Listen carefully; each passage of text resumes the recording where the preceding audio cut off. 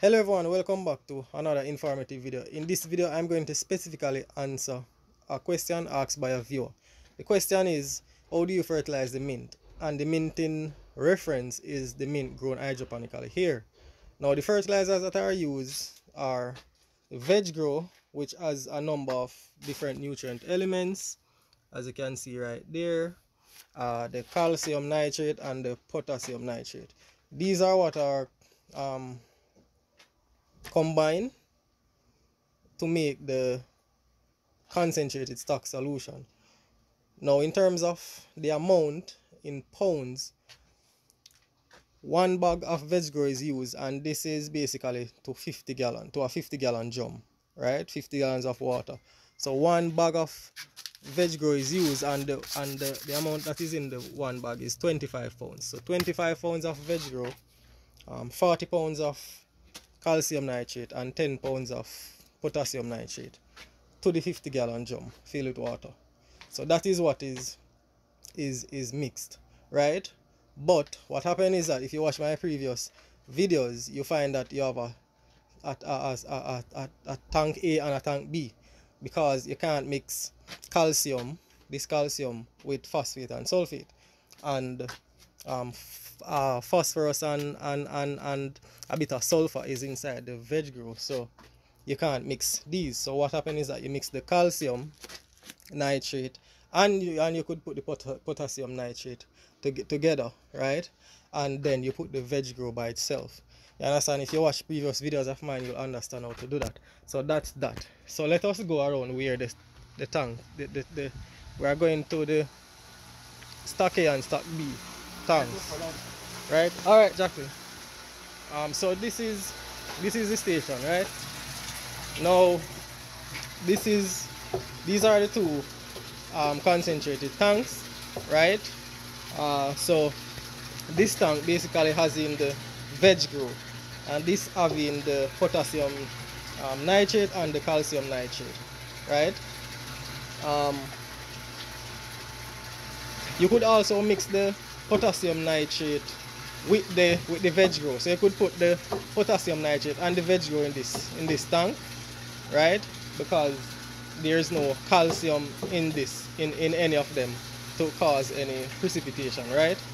But you just always ensure that the calcium is not mixed with any phosphate or sulfate. So that is it. So when we mix these two jump, right, we basically put it a 1 to 100 ratio into the final solution. Essentially, if you have 100 gallons of water in the tank, you basically take out 1 gallon of this, 1 gallon of this, and put it into the tank. So I'm going to show you the tank that basically feeds the mint, right? So let us look at the mint. So this is the mint, right? And before we go any further, let me just show you what happens. So the tank is down there, right? And the tank has a pump. So the pump pumps the water from the mint tank, pumps it through some pipelines, and then it comes up through these right here, right? It comes up through this pipe and it comes into here, and it runs into the gravel. So gravel is inside as the growing medium, right? And it runs into the canal, runs down, and then it comes out at this end. When it comes out at this end, as you can see, it runs out into the lower canals, and then it runs out through this pipe, and then it return. As you can see, this is a return line, and it goes back straight to the main tank. So that's basically how the water goes into the mint. So it's basically like a flood and drain system, or ebb and flow, if you want to put it that way, right? But this is how all the mints are. As you can see, it comes in at that end, right, for this section, and then it runs out back here, and then it goes down, and it goes down into this lower canal on the ground, and it runs out right there and goes back. So that is the concept, right? That is the concept. So I'm going to show you basically I'm going to show you the tank, right?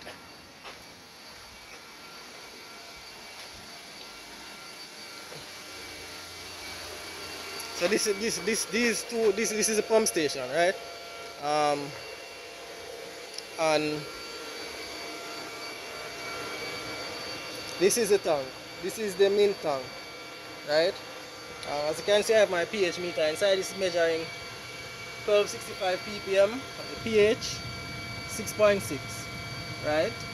We want to get that down to like 6.6 or 6.2, somewhere there. So you're just basically going to add a little bit of acid, right? So that is it. So what happens is that when you switch on this switch on here and you switch it on, you basically turn on the water and it runs through, as I showed you before. So that's basically how it is, how the mint is fertilized, right?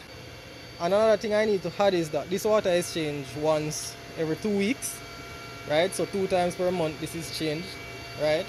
Ideally we'd want to do it a bit more frequent, like maybe 1 time per week, right? But it's done bi-weekly, 1 time every 2 weeks, right? And as I said, you know the amount of gallons of water that is inside, and it's 1 to 100, 1 parts of concentrated stock solution, which we keep in these tanks, right, to 100 parts of water. So that's basically how it is fertilized. So if you have any other specific questions or any comments, you put them in the comments here. And for the specific viewer, I hope you who ask the question, I hope you watch this video and understand. And please reach out to me if you have any other specific questions. As I said, please remember to subscribe to the channel again.